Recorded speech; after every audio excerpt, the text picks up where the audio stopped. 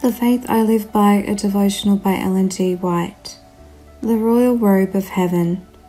Even a child is known by his doings, whether his work be pure, and whether it be right.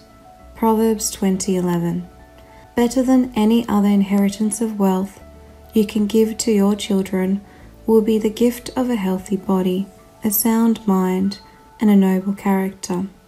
The lessons learned, the habits formed during the years of infancy and childhood have more to do with the formation of the character and the direction of the life than have all the instruction and training of after years. God has withheld no blessing that is necessary for shaping the character of children and youth after the divine pattern given them in the youth of Jesus. The physical constitution of Jesus, as well as his spiritual development, is brought before us in these words: the child grew and increased in stature. In childhood and youth, attention should be given to physical development.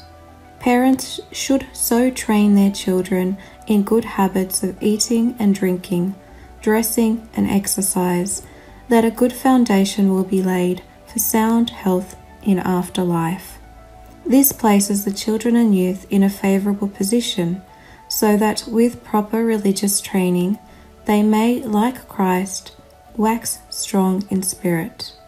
Let the youth and the little children be taught to choose for themselves that royal robe woven in heaven's loom, the fine linen, clean and white, which all the holy ones of earth will wear. This robe, Christ's own spotless character, is freely offered to every human being, but all who receive it will receive and wear it here. Let the children be taught that as they open their minds to pure, loving thoughts and do loving and helpful deeds, they are clothing themselves with his beautiful garment of character. This apparel will make them beautiful and beloved here, and will hereafter be their title of admission to the palace of the King. His promise is, "They shall walk with me in white, for they are worthy."